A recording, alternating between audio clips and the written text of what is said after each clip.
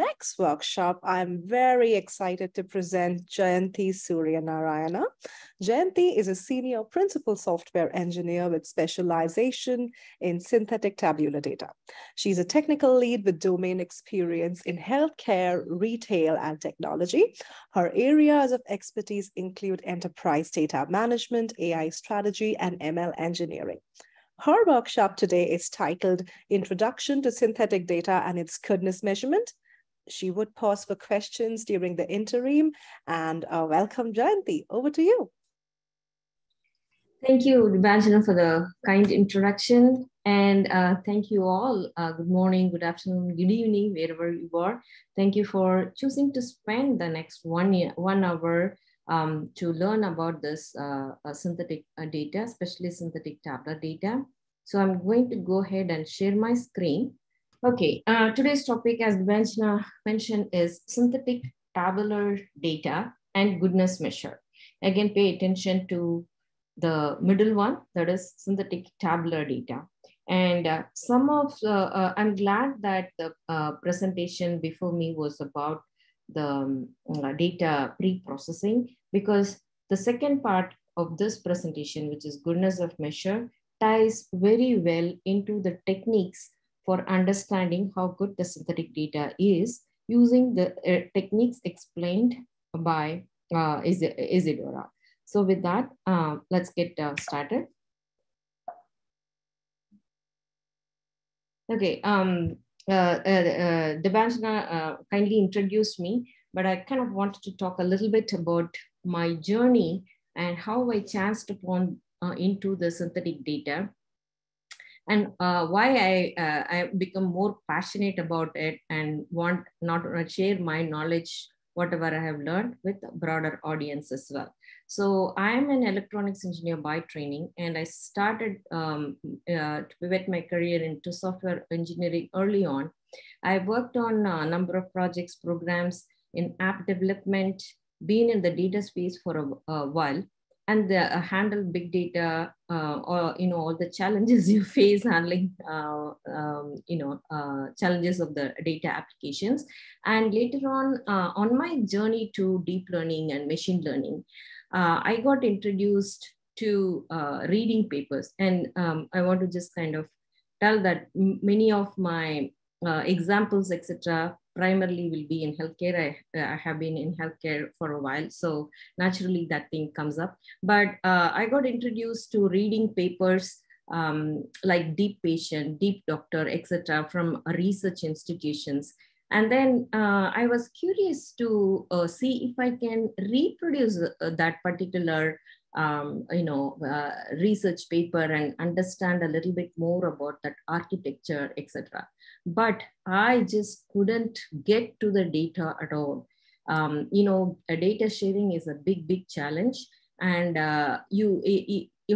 most of the people who are working on the AI and ML projects spend a lot of time just to get access to the data.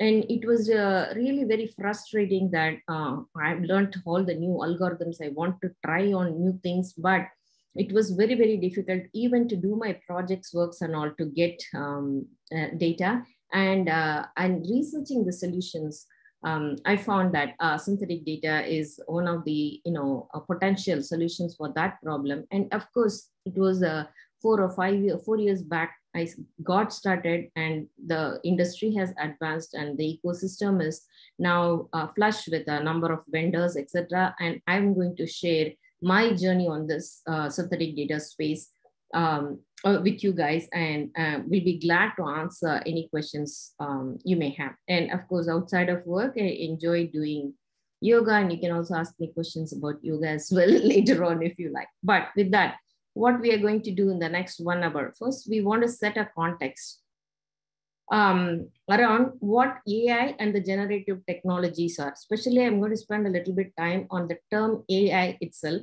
because it's a term which is used too much hype, and we do need to get our head around as what is it that they are meaning at the context which you are in. Meaning, if you are reading a paper, is it a marketing hype, or is it if we are looking at a brochure or capturing titles on the YouTubes, etc., that term is super widely used now, and we want to understand the context around that. The next, we will talk through what synthetic tabular data is and a kind of a context and intuition. And we'll go through the use cases for that. And we'll go through the hows of that. What are the tools, what technologies and platforms, etc. The last but not the least is the goodness measure concepts. And this is, okay, now you generated synthetic data, but what now? How do I know where can I use it? How good it is? How can I quantify that? So we'll talk about some of the concepts around that. And I want to say that this is still an area of research, but the techniques are quite mature. And I'll kind of talk about that as we get there. And then I'll open it for Q&A. But we'll also, in between the 4 and 5, which is the natural break between the generation and the measurement, we'll also pause for questions if there are any. So AI and its implied meaning, a timeline view. So AI is really nothing new per se. The term itself was coined by John McCarthy in 1956. I guess many of us might not have been born around that time also. Then in 1980s, we got around 1980s, not, this is just a rough timeline. The AI initially was all rule-based and primarily known as symbolic AI. And we had the first conversational expert system called ELIZA from MIT, where it would answer questions for you on the healthcare. It was kind of pretending or imitating a doctor type of a scenario there. So we did have that kind of a conversational concept early on, even as early as 1970s, etc. But the real deal is that it was a symbolic AI and it is rule-based. And then came the paradigm shift, which is machine learning. And machine learning is again a subset of AI. And it is essentially you are learning from the data. So around late 90s, that picked up so much because we were also going through the internet revolution, and internet was accessible for so many people. And so we were generating a lot of data as well. So the field of machine learning is essentially learning from the data. And initially we were using mostly the statistical model. But it is very interesting to know between 1970s and 1990s, you were not supposed to utter the word AI. It was called period of AI winter. And at that time, mostly it was not available for common folks, but only for academicians and probably defense research, etc. And it did not promise the value as it said in the beginning. So that was a period of AI winter, and it was always the projects were reframed, and the research were done. Funding was really hard to get, etc. And after 2000, we had that internet revolution, we had that hardware research and acceleration, and then the cloud computing, making it accessible. And not only it is accessible, it is also affordable for many. Then came the era of supervised learning, primarily recommendation engines, etc. But AI just meant supervised learning, although there were many subsections and sub algorithms there. But whenever you see AI in a generic term, it always meant supervised learning. That picked up so much. Initially, they were mostly, statistical and decision tree like that. But then we started seeing the beginnings of the neural network. And the neural network started showing its promise in various research areas. So initially we had research not as a combined one, but we had vision, NLP, etc. But what was kind of the common underlying algorithm was neural network. The thing was, it was really very simple from the point of view of the architecture, that you have many layers, you can keep on adding layers, and each layer you can have many number of neurons in it. And the computation itself, it is compute intensive, but the computation itself is pretty simple at every neuron. And that technology, it promised that that's the only that algorithm where if you feed more and more data, you could get higher and higher performance compared to your other statistical models, etc. So then we saw that a equivalence of AI term equal to supervised learning to AI means deep learning network. So that became in 2015. And then came very fancy neural network architecture called GANs. And that is again the start of the generative AI in the deep learning space. And probably all of you know about during the last election cycle about the deep fake technology playing an important role. And now everybody has concern about that as well, around that, how we are able to reproduce near real-like images, near real-like voices, etc. And of course, now with ChatGPT rolled out end of last year, now AI is equal to LLMs. Although LLMs have been there for a while, say like 4 or 5 years, ever since the neural network picked up. But the great innovation which happened was they combined the human feedback reinforcement learning and also rolled it out to consumer. So whether you have a PhD degree or whether you are a high school person who has, you are in the digital world, you have the chance to kind of give feedback and influence. That was really the turning point in the ChatGPT. But large language models have been in the research area for a while now. But another thing which is happening now is the multimodal, that initially vision and language models, etc., were independently done research, but now we are combining everything, and then we have the capability to roll it out not only to the elite, research circle, but also to consumers as well. So the reason I want to give this timeline view is, when you hear the word AI, just kind of take a step back and try to get the context around whatever task you are doing. That's very important. And when we talk about synthetic data generation techniques, there are essentially, I would say, 3 generations. This is, again, a little bit of a historical overview, or 3 types. The first one is the statistical models. Essentially, you are having an input data, and then you try to model it with a probability distribution function. And then, you sample data out of it. And then came the second generation, or second type, which is GANs, which is generative adversarial networks. That's also, it generates data, especially around 2015 onward. From there, you could see, images, very close resemblance of images it could generate. And that particular technology itself is being applied to the tabular data, which we'll be talking about. And not the last is the LLM.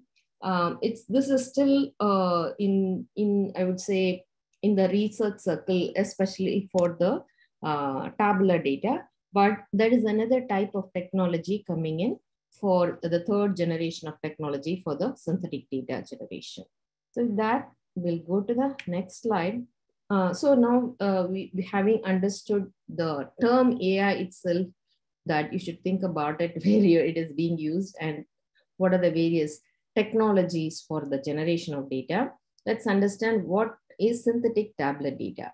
So in the literature, you will see more of images and voice and language models. But in enterprise, if you see, most of the data is locked in the tabular form. And data science itself, the initial phases of data science, always, even now, I would say to a large extent in enterprise type of situation, or even in the learning type of situation, you are organizing the data in the rows and columns, similar to a spreadsheet or a database table. But of course, in the relational model, you would also model the relationship as one to one or one to many and things of that nature. And it's a very established field. SQL has been there for almost forever. So that is the structured data, and that's how enterprise data is predominantly there in that particular form. So what we are going to talk about in this workshop is all about the tabular data. So conceptually, if you want to think about it, you're going to generate another tabular data from the original tabular data, which is structurally and statistically similar. So when we say structural similarity, as an example, let's say you have a table with 50 columns and with some specific names of the columns. Then when you are generating, that also should have the same 50 columns. So that corresponds to structural similarity. And the statistical similarity is mainly, let's say, as we talked about in the earlier discussion, a particular column, what kind of distribution is there in the original data is the same distribution present in the generated data, which is generated. That is synthetic. So if an analyst has a query and they run it against the original data, and that particular query should be able to run as is in the generated data. That means you should not get any syntax errors, you should not get any column names or difference, etc. And you should get comparable results when you are running on synthetic data. Remember, it's not the exact copy, right? So you will get comparable results when you are running it on the synthetic data. Then the third part is the utility metrics. These are basically a set of measurements which you run it against the real data and synthetic data to know how good is the synthetic data in comparison to the real data, right? It's not enough you just randomly generated one model and then you're sampling data from that model. How can I explain to the business that this is really good?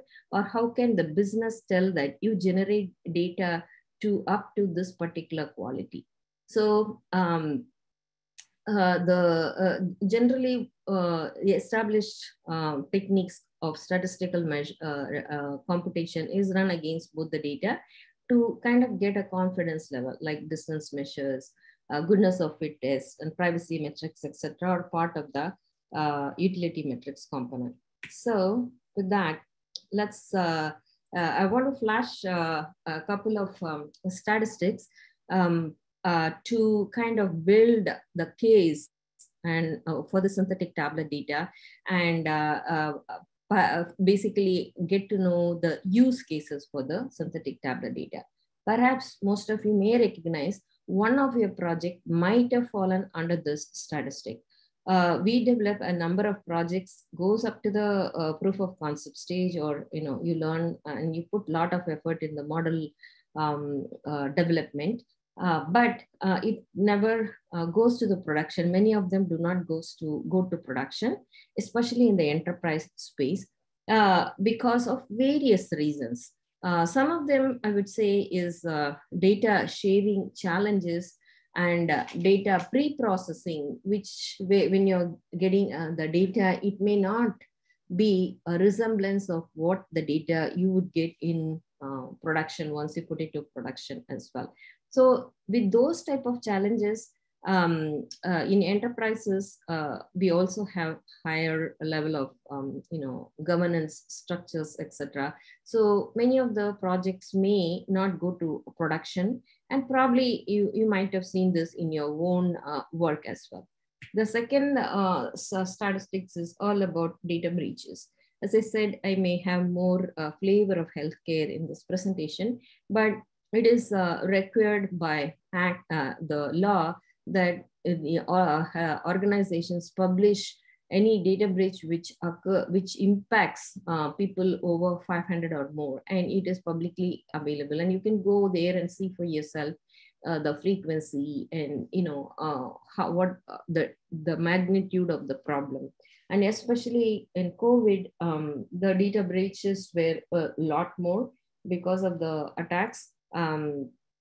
and it went more digital, right? So automatically the probability of attacks also increased, and the cost of data breaches are extremely high.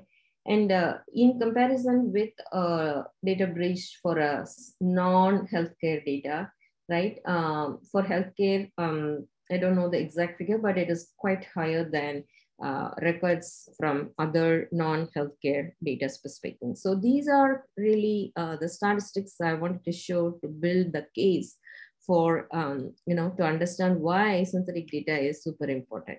So the three top use cases to reduce the privacy risk. And then basically, because it's synthetic, we are not actually referring to a particular individual. And so it reduces the privacy risk. And then acceleration of enterprise AI, or in general AI itself. Probably most of you have participated in Kaggle, which is a competition platform as well as a learning platform as well.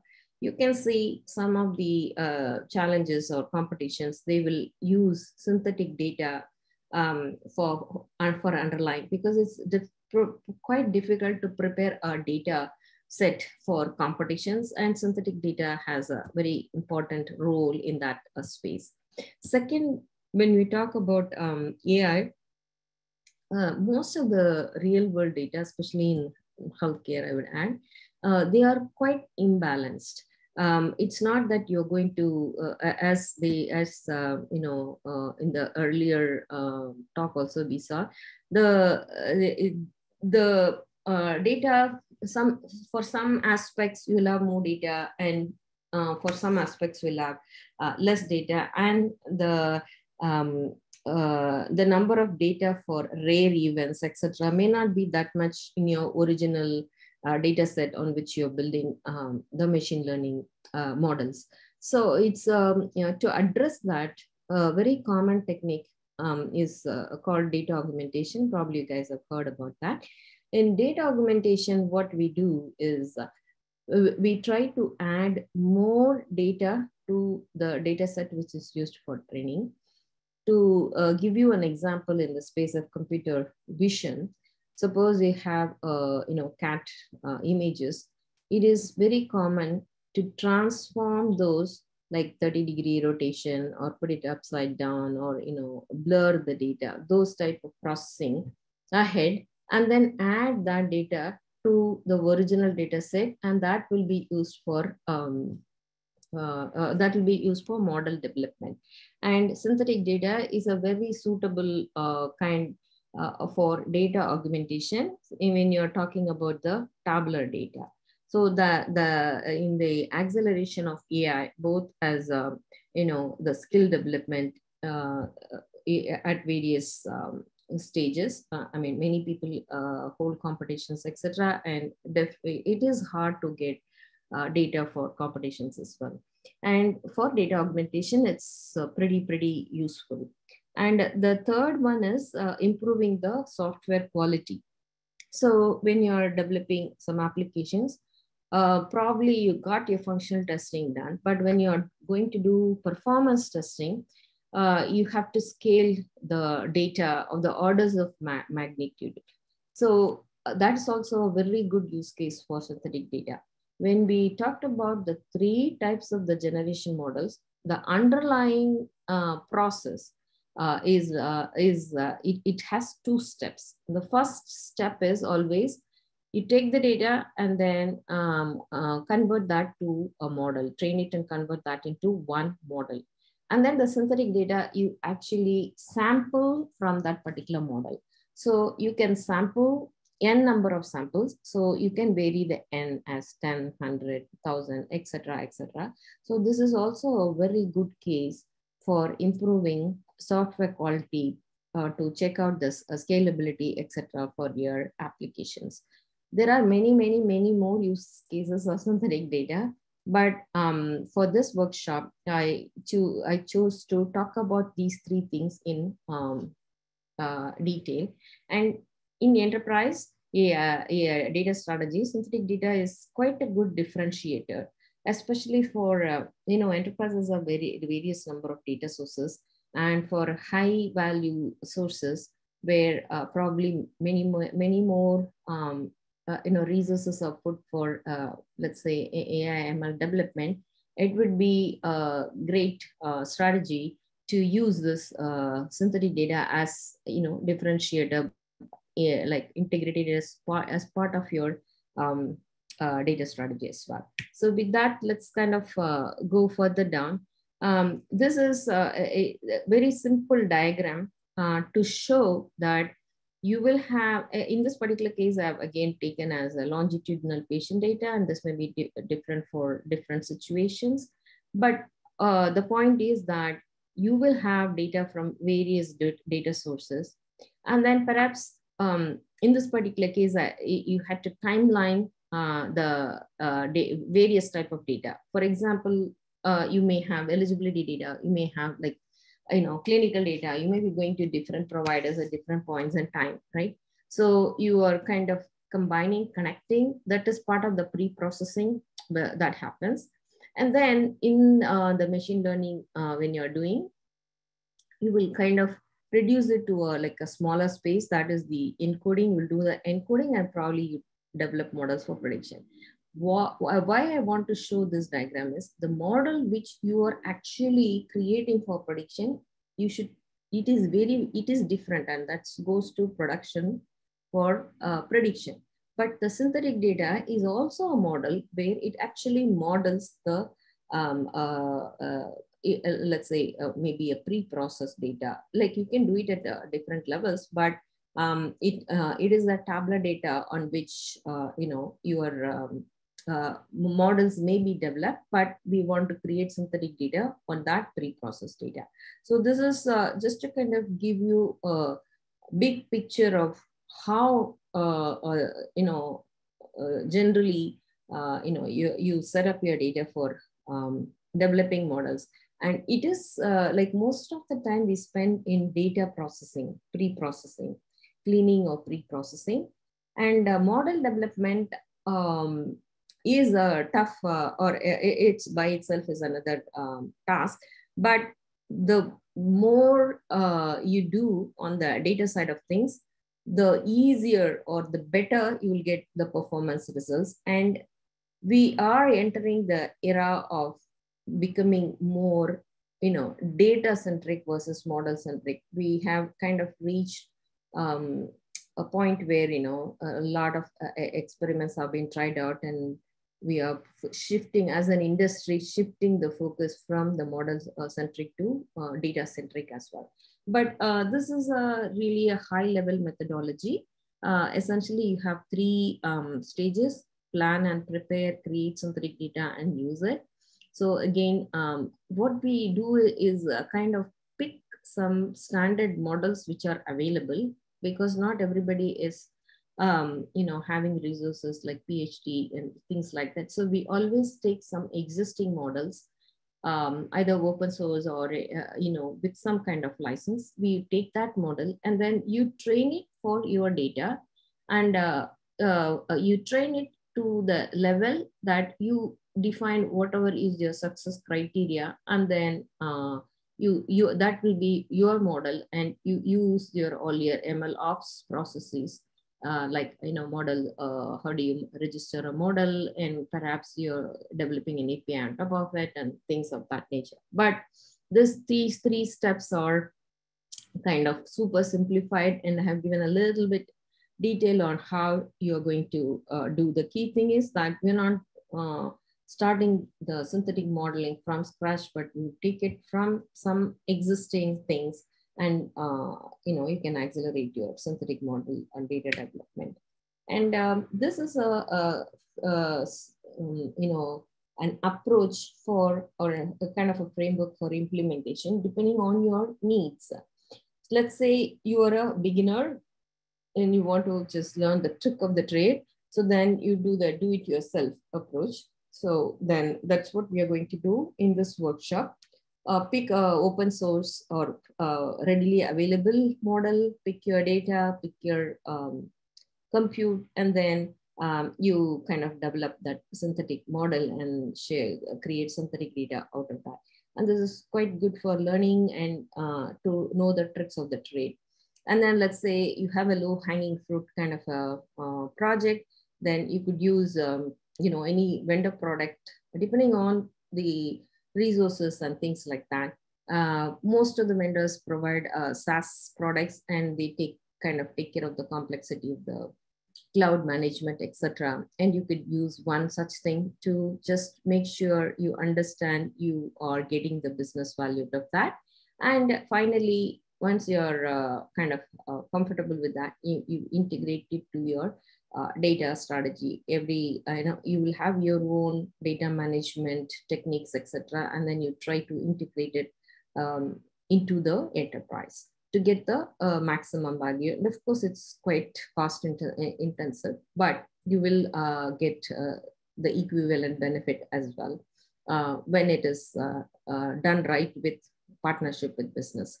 So this kinds of gives a little bit ecosystem for currently available vendors. And you can see, if you see, compare it with a couple of years back, you can see the ecosystem really growing a lot. And here, some of them are open source. They open source that your libraries are available, but they also kind of have a commercial version of that, and they take care of putting in the cloud and things like that. And you can also see some of them focus on some kind of structure, like some of them may be applicable only for image, and some of them in industry, like healthcare industry, some of them are tuned for that. But the bottom line is, this is a space where growth is happening. And there are a lot of companies from startups to established ones. And this is growing year to year a lot. And so I want to pause here for a while to see if you have any question, because there's a natural space to move to the next piece, which is how do you measure the goodness of the data? Thank you so much for pausing, Jayanthi. A few of the questions that maybe we can take up right now, of course, you are free to choose as well, but a few that stuck to me is even with de-identified patient data, say because of HIPAA regulations, would we still want to go for synthetic data, especially for healthcare? Yes. The problem with the de-identified data set is you still have, let me rephrase the answer. If you go with synthetic data, your privacy risk will be less compared to if you are using the de-identified data. If you have de-identified data, what we usually do is maybe take out some columns, or you might suppress age to put it in a bucket and things of that nature. So it's mostly subtraction techniques you are applying. And then if you get data from other sources, your re-identification risk is high. And also with de-identification, if you have, let's say, 10 rows, if you do de-identify, you will always get 10 rows because we are operating at a row column wise. Whereas in synthetic data, it's not the case. You have some data set, you actually create a model out of it, and then you kind of sample. So you can get 10 or 100 or 1,000 or any number of data rows from that. So I will say the privacy risk is reduced if you are using synthetic data in comparison with just using de-identified data. Thank you so much, Jayanthi. One more question. I don't know if maybe we'll already get the answer to that in the subsequent slides, but in case you want to take it. So is synthetic data the same as tokenized or dummy data? No, it is not. Because by definition, it is structurally and statistically similar to the original data. And again, to the point of, if you do, it's not, if you have 10 rows of the real data, the output is not just going to be 10 rows. You can get 10 rows because it's a two-step process and you can get 10 rows.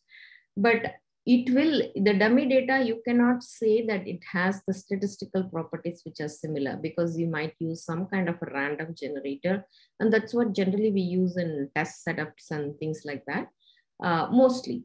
So again, the solution spectrum is wide, and synthetic data gives you that statistical properties which are quite similar. And so the machine learning applications, if you do it on synthetic data, and if you run the same thing on your original data, you should expect similar results. And that is called the model compatibility. So it's both structurally and statistically similar to the original data.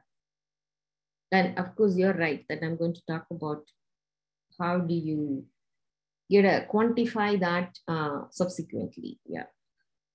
Yeah. Okay, Jayanthi. So I think we can resume. I see a lot more questions coming in, but I'm assuming they'll be answered in the process. So we can keep it for the end. Yeah. So the part 2 is, okay, I got something generated. I'm very happy with that I generated new data. It's very exciting. But how do I know it is good?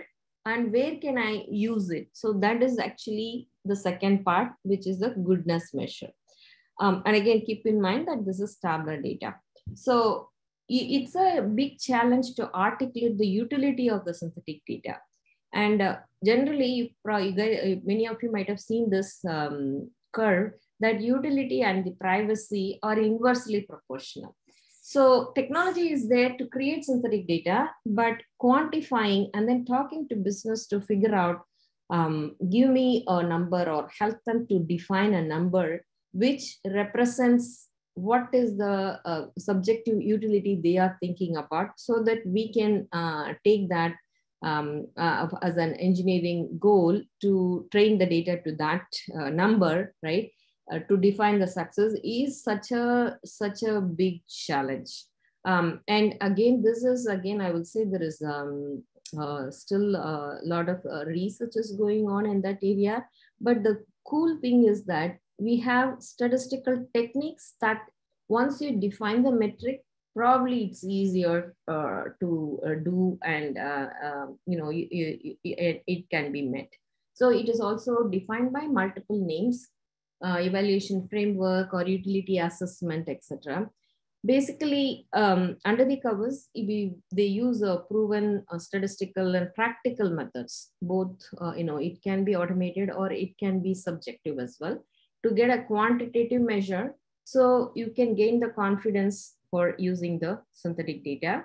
And here, this is also brings the two cultures in the data science, the statistics group camp and the linear algebra camp together. So one camp is doing deep learning to generate the data, and the other camp, you can do to validate and verify whether that synthetic data generator is good enough or not. So let's kind of little bit talk through some of the consideration. We have talked a lot about the structural similarity. And then the second one is subjective. What I mean by here is the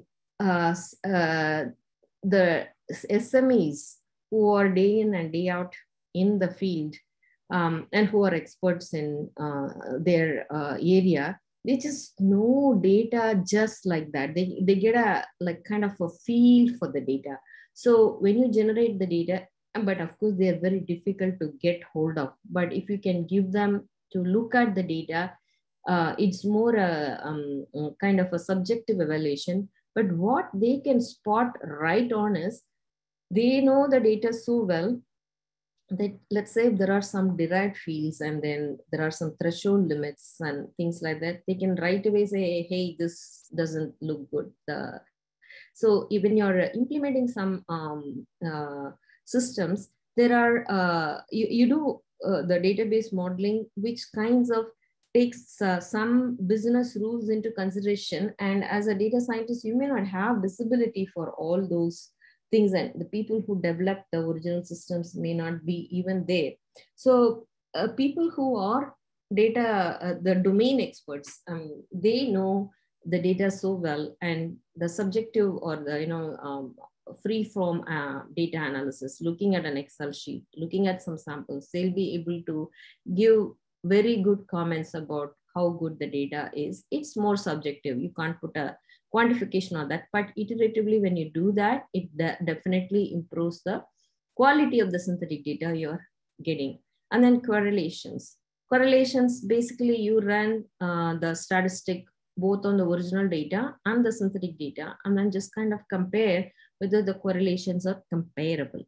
And next is the relationships. Like when you're doing a relational model, there are statistical models like copulas, which can kind of get the foreign key relationship, or one to n and one n to n type of relationship, and whether such relationships are preserved in your synthetic data. That's also another thing you want to confirm before releasing the synthetic data out. And of course, privacy is really a big deal, and I'm going to little bit talk a lot more about that from conceptual perspective. And many times, you may have to work with your data boards and things like that. But sometimes we as engineers and data analysts who are in the field may not have the framework to ask the required questions. So I want to give some conceptual framework here to kind of have the conversation between your data board, and probably they may or may not be with in collaboration with the legal team, etc., depending on the size of your company. But understanding the privacy concepts as a data analyst or a machine learning engineer is a good skill to have. So as I said, the subjective assessment by domain expert. And let me just kind of share another metric, this how the metrics are defined, and you can understand what I am talking about, like what does that mean by running a data statistic on that. And then also another method you can do is, many organizations share summary statistics, and you can kind of, if your data is of that nature, you can compute the summary statistic from the synthetic data and compare it with the publicly available system as well. So let's see the definitions for metrics. So I'm kind of using, this is an open source for personal use. This is sdv.dev. I have been working with it for a while, so I kind of understand this. But different companies may have their own way of doing, coming under that evaluation framework or assessment framework or anything of that sort. But if you could look at the this particular library, it also has visualizations also as part of the library of ecosystem. They have a lot of Python libraries, and SD Metrics is one of them, and that also has visualization, etc. But let's kind of look at what do you mean by, when you have a tabular column, right? You can have single column, like you can feel, you can see what is the distribution around that column, and what is the boundary adherence. When we say boundary adherence, whether the comparing the max ranges. Yeah. Hi, Jayanthi. I think we are not seeing the new screen that you're sharing with the demo. We're still on the slides. Oh, yeah. I see. You may have to stop sharing and reshare again, maybe your whole screen. Yeah. Maybe I should share my screen. Can you see now? Metrics glossary? Yep. Okay. So here in the tabular column, tabular data, you can see you can run stats at a single column, or you can run at column pairs, which is more the correlation deal, which was talked about in our earlier presentation. And then single table metrics, like do you have exactly same data from the original data set? That means you're overfit the data. That's not a good thing. So that kind of computations you can run. And then you can also have the multiple table. This is about the relation. When you're modeling the relational data, it's not that you will have only one table, you have many tables. Then you will have relationship across the tables. So these are kind of categorization of how you can automate your metrics report across a single column. And these are the measures which are defined by this particular tool. But whatever tool you're using, it will have its own thing, or you may have to write your own metric as well, and then do the compute to run on the original data and the synthetic data. Similarly, they also have some kind of reports built for you across all these metrics. I'm not going to go over everything, but the idea is for a tabular column, tabular data, or single table or a multi-table, you can do across columns, you can do column pairs, you can do it across the entire table, and you can do across the multiple table, that at a higher level. And you can go in depth about you can check out the range, you can check out the missing values, whether they are similar, in the sense like percentage of missing values, whether they are similar. And then between the columns, maybe you look at the correlation, similarity, and things of that nature. So I just wanted to give a high level. And the cool thing about this is based on your domain, based on your interactions with your business, after you are on the same page with this kind of a metric, you can define your own new metric. That's so cool, which can be done for any particular industry or things like that. So such is the value of this goodness measure. And that is very important. And your synthetic data will not be successful unless we get to this, you can kind of explain that the synthetic data is similar, and how similar, and you're quantifying that. So with that, let's kind of get to my presentation. Let me share my presentation screen now.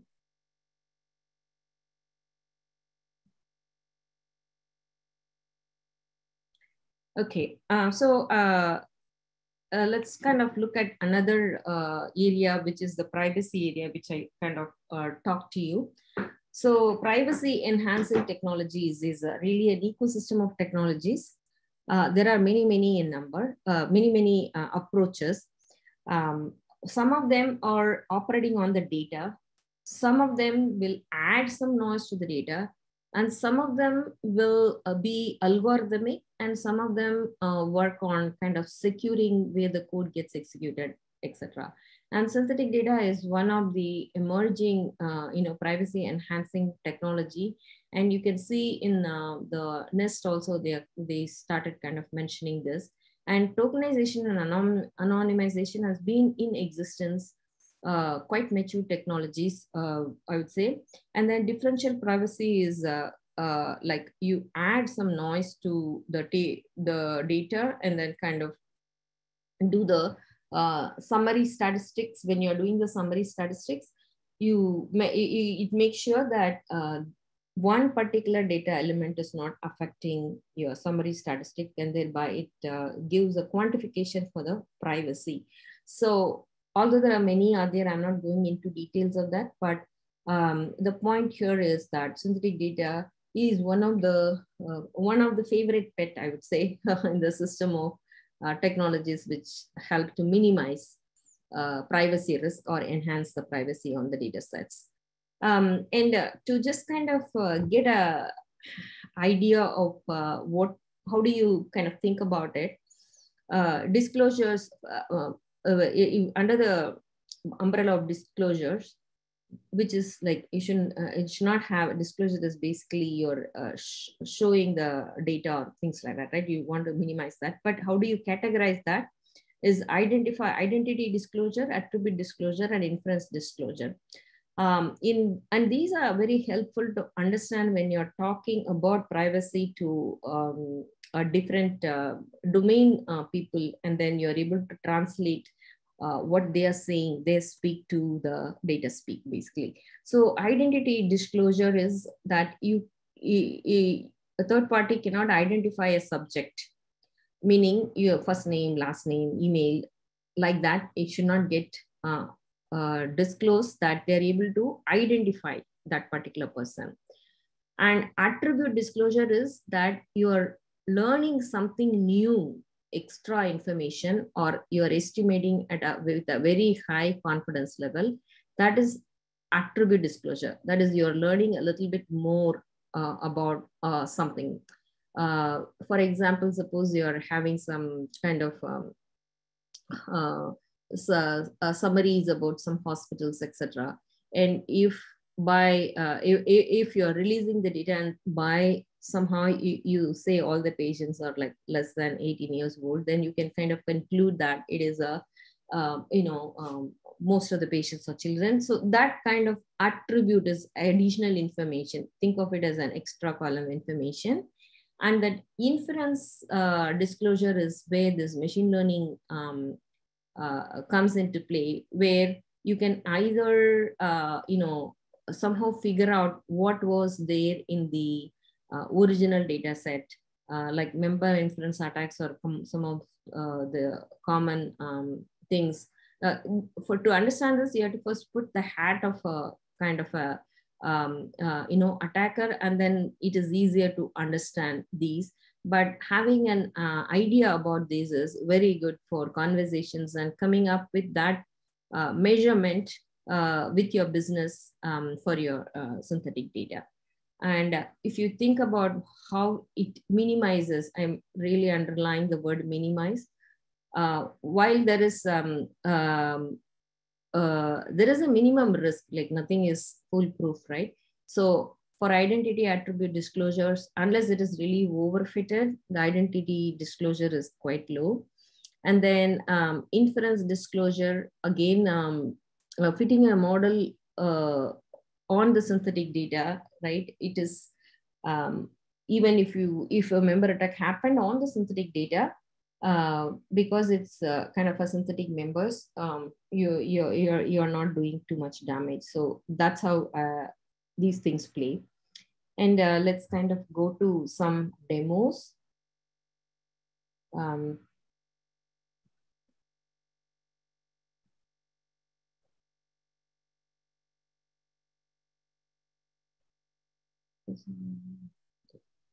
So what I did was I ran the tutorial from the SDV in my collab area, and kind of captured the results, so that remember, all these deep learning techniques, they do take time. So to kind of save some time, I ran that before, and then I'm just going to walk through this. So again, as in any notebook, the first one is to install the corresponding libraries. So this, the SDV is one such library I'm using. And then you install the library, and then you load the data as usual. In this particular thing, the data set is again just for privacy and all that. It's actually a fake hotel guest with a single table. So that the purpose of this demo is just to understand the processes involved creating synthetic data, and not to too much worry about the data itself. And here you can see the guest email is the primary key, and that becomes the key for your identity for this data set. And you're just kind of looking at the data here, and you have to give the metadata that is describing each of the columns and what is the type of it, and perhaps defining what is the primary key as per whatever this your tool recommends, or tool mandates, right? This is something, a specification you do once, and you describe your data from there. And basic usage is that this particular library has a number of models. You pick a particular model. In this particular case, it's the CT GAN, and then send in your metadata, and then you fit, this is your training thing, with the real data. So when you're doing this, you may have some questions like, oh, when I do machine learning, I do it like I split the data, what is happening here, like that. But here you don't need to worry about those type of things because we're not actually building the real model which does the predictions, right? We are creating a model which is resembling the data. So you can, the more data you have, the more better you are. And how we are going to check whether it is good or bad is by running that some the statistic across both the real data and the synthesized data. So this one I want you to think about. Many times I get questions, and when you're thinking about it, you get confused between the actual model you are developing versus the synthetic data model, which is the representation of the data. And then once you have trained it, then you can sample. This is what I said, sample. So you can have just 10 rows or 100 rows or 1,000 rows or whatever it is. That's how it is different from other some of the privacy enhancing techniques like de-identification, etc., because we are not operating at the column level on the original data. You are first doing a modeling and then sampling, and then that is your synthetic data. And here also, as a part of pre-processing, you can anonymize your the key information. In this particular case, this is an example of to anonymize the addresses and emails, etc. And this is again a separate library within the ecosystem of SDB, so that in your you're pre-processing the data ahead. And then this is the evaluation part, which is how run the statistics across the real data and the synthetic data, and the give the metadata for both. And this sometimes takes quite a bit of time because we are running all the metrics as a default. But what this gives good is that with one score, you get a feel for what is the goodness. Suppose if it is 50% or 40%, then you need to change something in your training. And they also have mechanisms or capabilities to visualize your data as well. So once you have done that, you can save the data, save the model basically. So once you have this, once you're happy with the evaluation report and all that, you can actually save the model as a pickle file. And you can do two things. You save the model as a pickle file and then provide a service so that you're doing on-demand generation, or you generate predefined samples and then give that as your product, whatever, right? So the bottom line is that you get a model and then you can later on sample from that particular model. And as I said, let's say you're not very happy with your report. What things can you do is you can adjust the hyperparameters of this model. In this particular case, you're customizing it with epochs. And it does take a long time to run. GANs are very compute intensive, and that's why I kind of ran it for you for this workshop. And again, you can run the report. So that I wanted to cover both the steps, and you can do what different ways of making it into different components and things of that nature, depending on your resources and what kind of service you want to provide and things like that. So with that, I'm going to stop here and take questions. Hey, there is time. I think we may not.